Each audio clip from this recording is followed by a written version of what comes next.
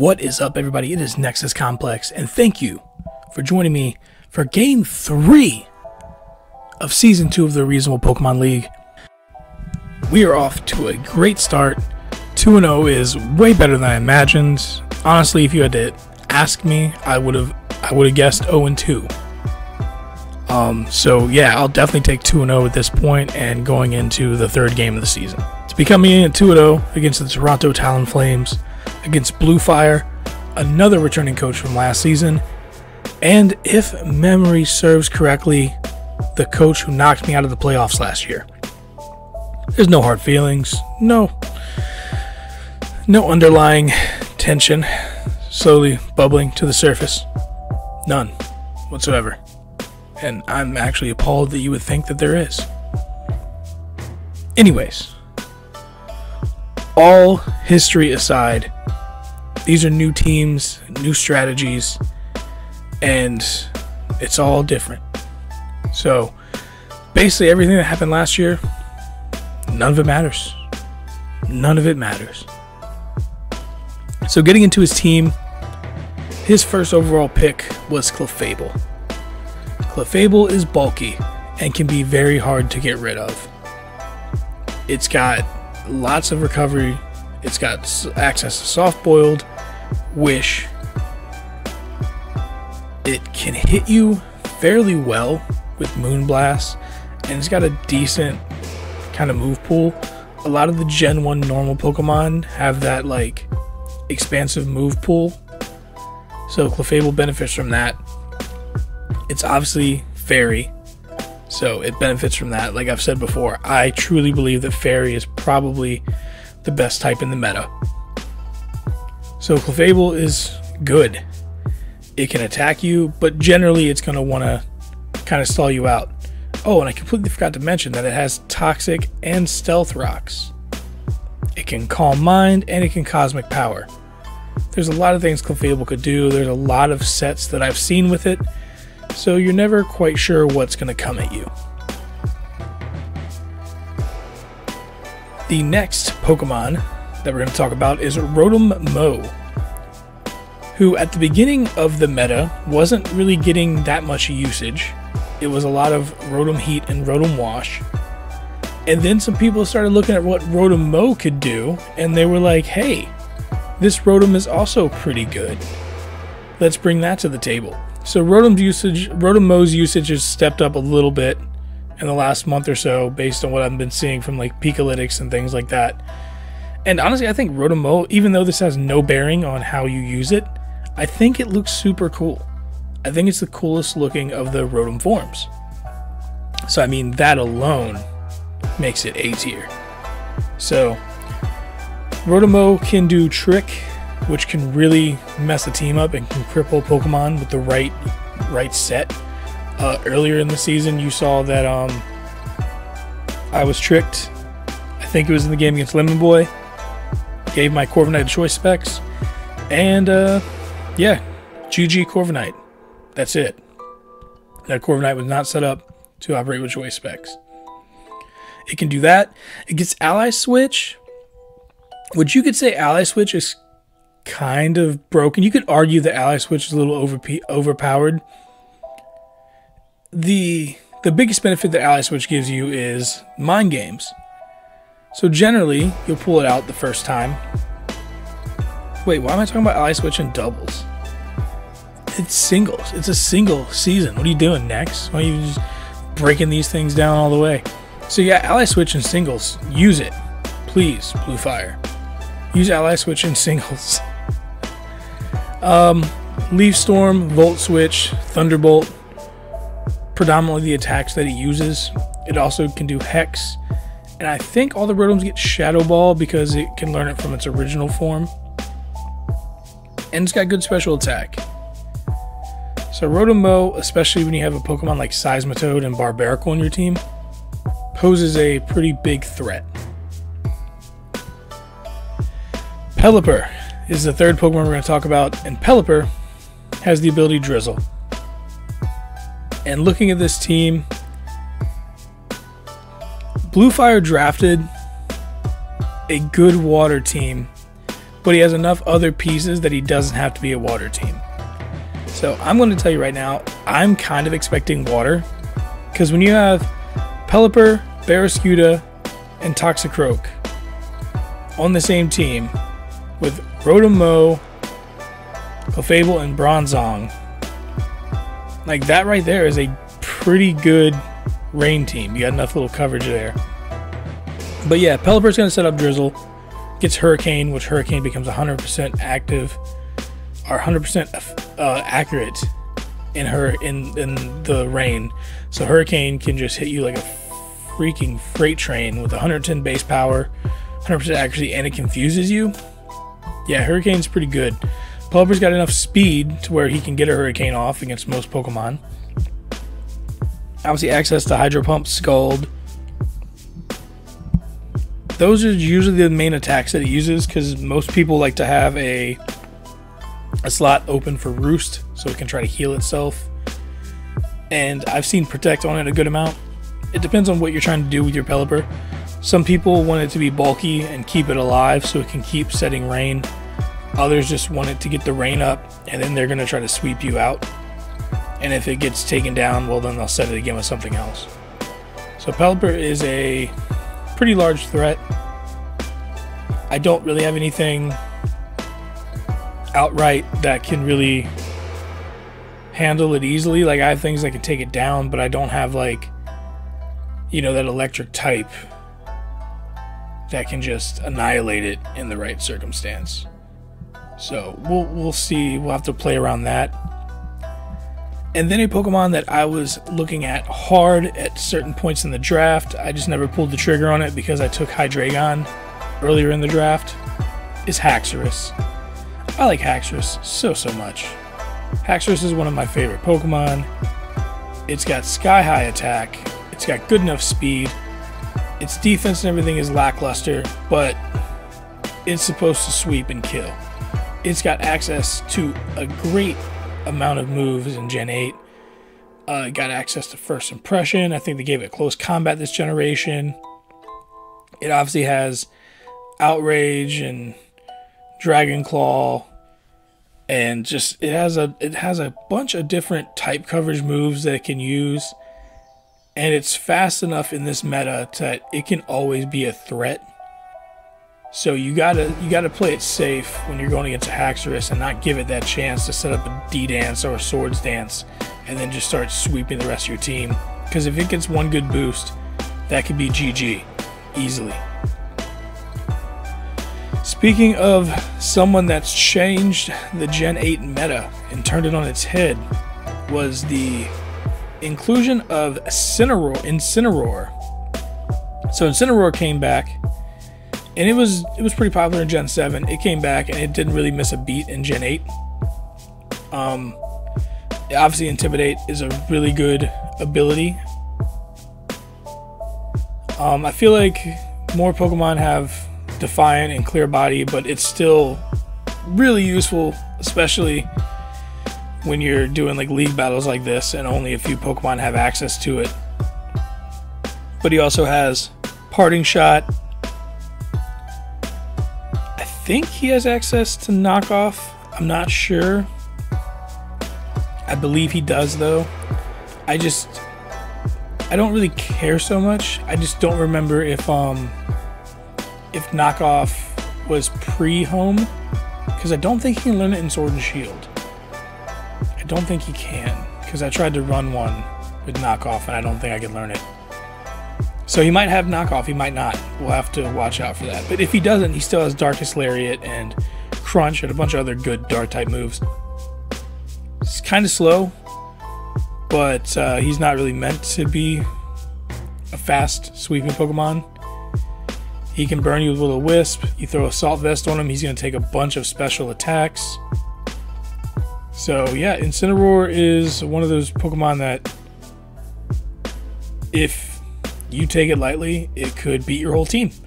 And with a Pokemon on its team like Clefable that has Wish, its longevity could be extended. So you're probably going to want to like Toxic or Stealth Rocks and hope that maybe it doesn't have heavy duty boots or something like that to mitigate that damage on the switch-ins. Now we're going to look at Bronzong. Steel Psychic type. Pretty good typing. It's really good ability Heat Proof, which reduces the fire damage, and since it's a weakness of its, that is actually super beneficial. I would anticipate against my team and having Salazzle that it would run Heat Proof.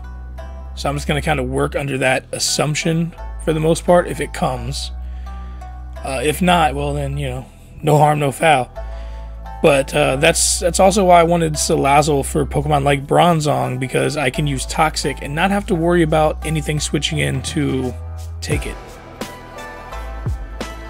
Bronzong also has the ability to self-sacrifice itself because it's one of the Pokemon that gets Explosion.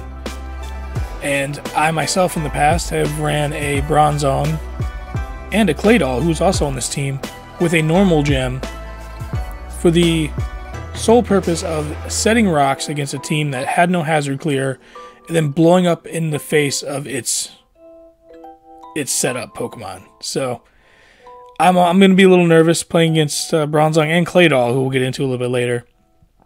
But obviously Bronzong's got good defense. You can throw a fighting type out against it. You'll probably outspeed, but I don't know if you'll necessarily kill it. And it's got enough special attack that it can kill you with a Psychic or a Psyshock or anything of that nature. It's bulky, but it's not a Pokemon that doesn't have any offensive capabilities. Now we're going to get into Barraskewda, which to me is like the definitive glass cannon Pokemon from Gen 8. Barraskewda has got ridiculous speed and ridiculous attack. It gets Swift Swim, so it doubles that ridiculous speed in the rain, which, oh yeah, he has Pelipper, so yeah, good luck with that.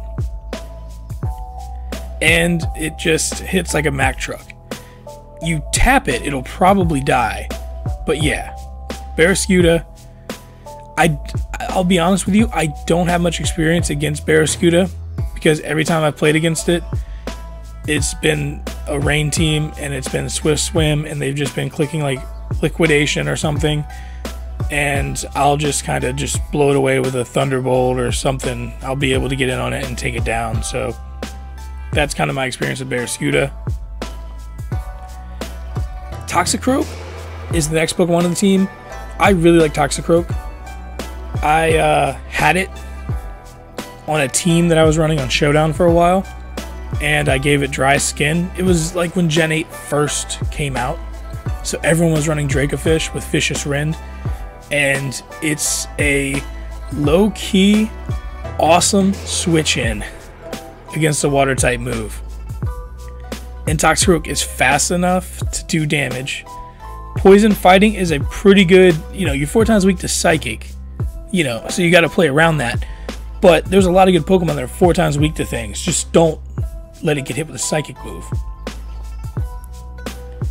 It's fast enough to deal with most of the fairies in the game, and it's got Stab, Poison Jab, so fairies don't really want to mess with it. It's got Sucker Punch, which makes it super difficult to get rid of in certain situations. And obviously close combat, and I believe it gets Drain Punch. Like I think I was running Assault Vest Toxicroak with Dry Skin, Drain Punch, Sucker Punch, Poison Jab, and then like close combat or something. And I was actually like, it was pretty effective. People weren't expecting it against Dracofish.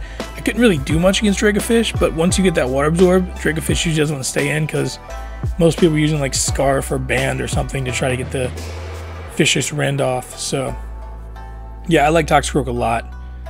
Toxicroak is something that I'll be looking out for. It can be a Pokemon that changes the tide of the whole game. Next up is Frostlass. Frostlass generally functions best as a lead. It can set spikes. It's ghost type, so you can't rapid spin the spikes away. It's got good enough special attack that it's not just going to sit out there and you can set up on it. With Shadow Ball, Blizzard, Ice Beam, things like that. It's got good enough offensive type coverage that not many Pokemon are going to just want to sit out there on it. That being said, it's frail. So I feel like 90% of the time I see a Frostlass, it's got Focus Sash, and its main duty is to just set spikes and either get out or try to hit something hard before it dies. So, we'll see with Frostlass. He might have something that I'm not thinking about, a way to use Frostlass, but generally from what I've seen playing people, the common set is lead, spikes, Shadow Ball, Ice Beam, sometimes Destiny Bond. They'll try to get you with the Destiny Bond. So, that's Frostlass. And last but not least, we have Claydol. Ground Psychic. Faster than you would expect. I think it clocks in around like 60 or 70 base speed. I'd have to double check that. I'm not going to do it now because I'm lazy, essentially. But it gets Earthquake. It gets Zen Headbutt. It gets Stealth Rocks. It gets Explosion.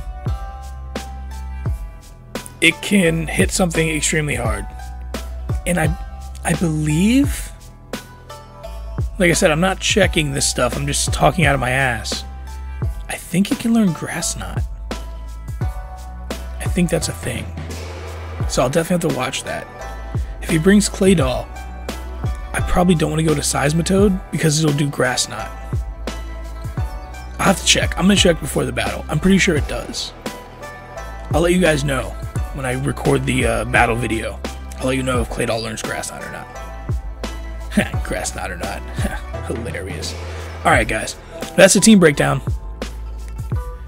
The Toronto Talonflames are 1-1. They're a good team. Bluefire is a good coach.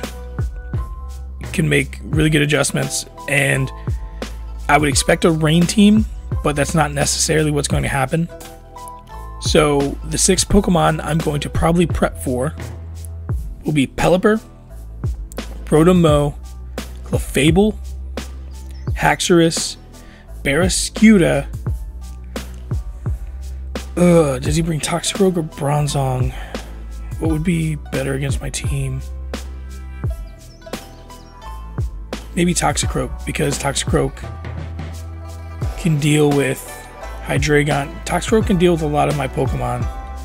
Although if he's running Rain, I don't know if Toxicroak will bring Fire Punch. But yeah, so I would go Clefable, Mow, Pelipper, Haxorus, Barraskewda, and Toxicroak.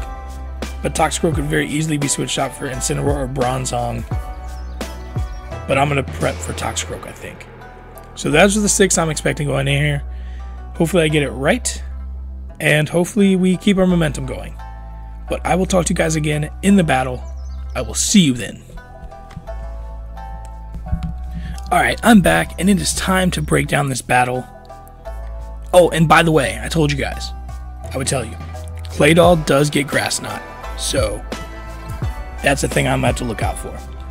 Anyways, looking at the team that he brings, Toronto Talonflames, they bring Clefable, Rotom-Mow, Bronzong, and Haxorus. So I got 4 of the 6 right, but it does not look like he's running Rain. So, start of the battle, I go Salazzle because of Fake Out. Goes Claydol. I'm going to Fake it out. He switches out immediately to get Intimidate off. So I'm going to Fake out Incineroar. It eats it up. It laughs at that. Hits me with Knockoff. Does a ton of damage and takes away my Black Sludge. So Salazzle's staying power is not nearly as much as it used to be. I'm going to Dragon Tail him out. Now I get to bring out Delmice, who I haven't got to use yet. He immediately switches back into Incineroar, which is a terrible matchup for Delmice. Goodbye. Knockoff hits Seismitoad incredibly hard. I lose my Rindo Berry. So that was my kind of like worst case scenario thing for Rotom-Mow. He taunts me, which was fine. I was already going EQ anyways, and I outsped, which we were both kind of surprised about. I didn't really throw any like excessive speed boost onto Seismitoad. I think he's just naturally faster than Incineroar.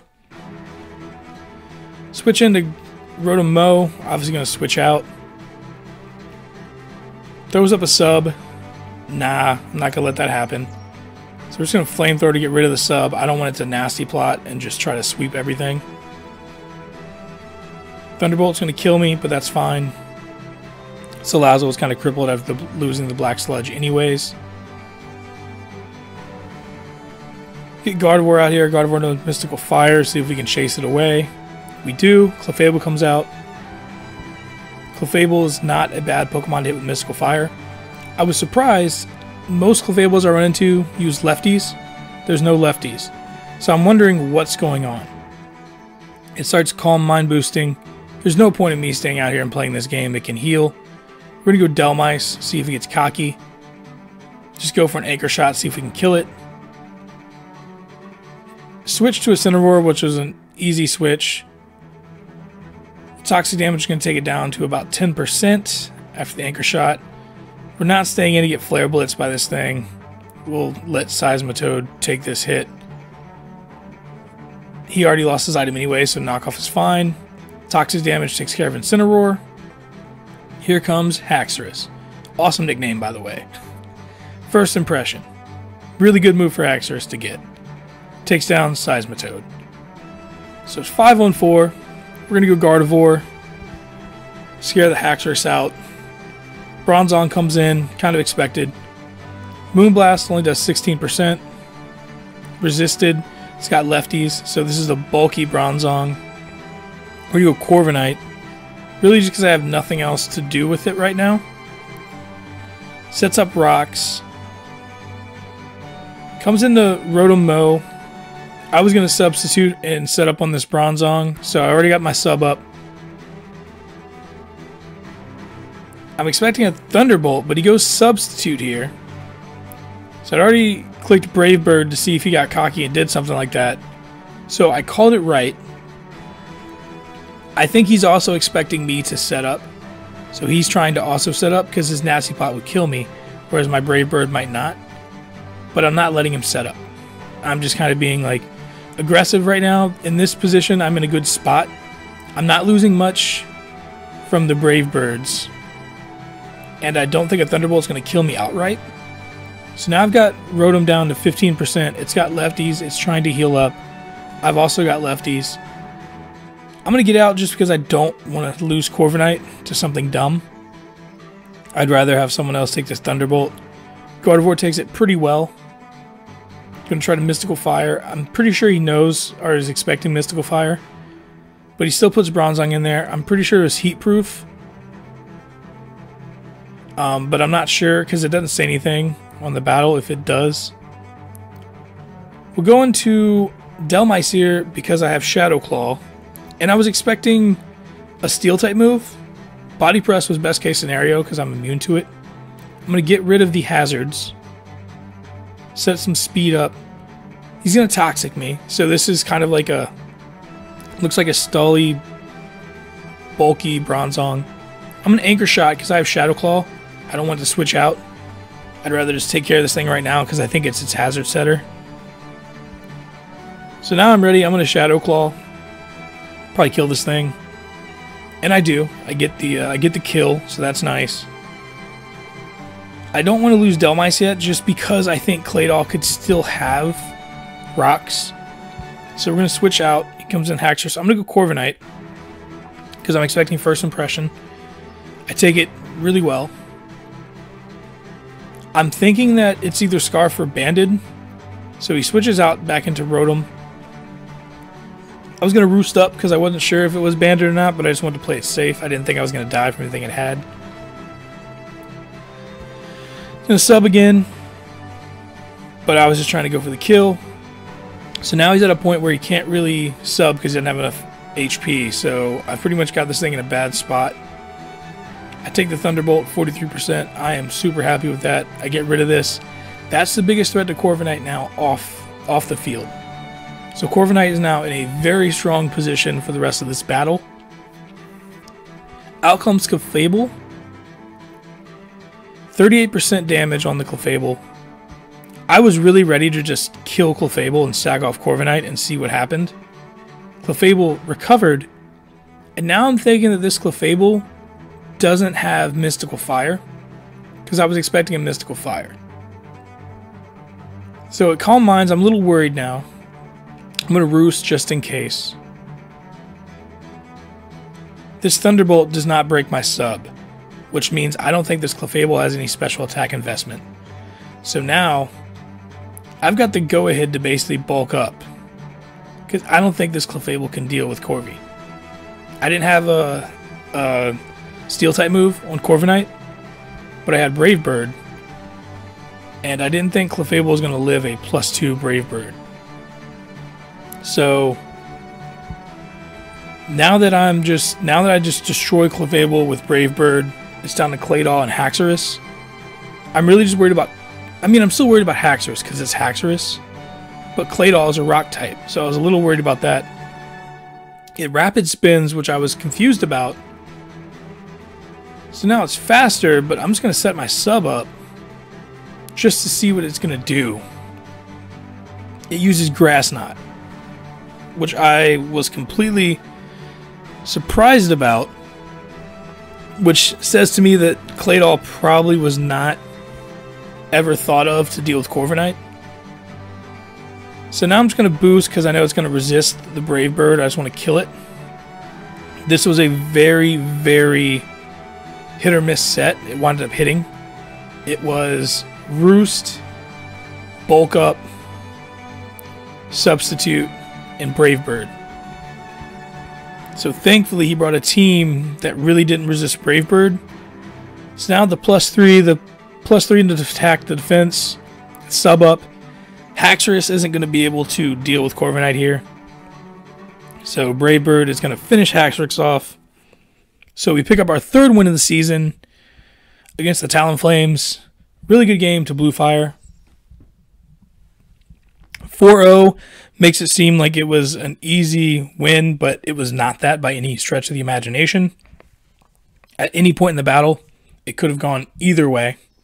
I could easily be talking about my first loss of the season in this game. So yeah, I'm really glad that Corviknight set worked. It's kind of a basic Corviknight set, and like I said, if he had mini Pokemon that resisted Brave Bird, or I hadn't got rid of Incineroar early, or was able to get Rotom in a bad position, Corviknight would have been easy pickings. But the team construction just kind of worked out for it, and Corviknight looking like he was deserving of the 6th overall pick in this battle. And now we're going to prep and get ready for the Nuzlocke King, who is our Game 4 opponent, who also has a YouTube channel, which I'm going to link in my next video, and take on the Texas Toros. So thank you guys for watching the video. I hope you enjoyed, and I will catch you guys on the next one. This is Nexuscomplex, out.